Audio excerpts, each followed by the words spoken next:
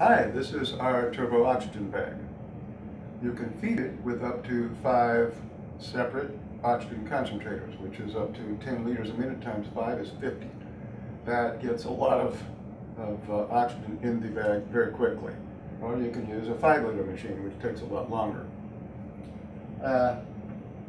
It has a hose that connects out to the mask.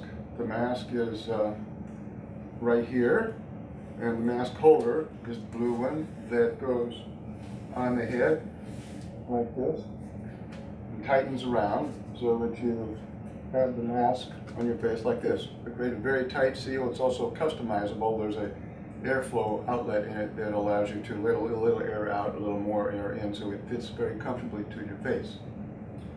The bag itself can be hung. It has reinforced corners on it, all 4 corners. So you can hang it up, straight up and down. You can hang it sideways. You can hang it against the ceiling all the way, so it comes down about 3 foot. So if you had an 11-foot ceiling, you still have 8-foot clearance, or 10-foot ceiling, you still have 7-foot clearance. And that's pretty much it. It's pretty simple.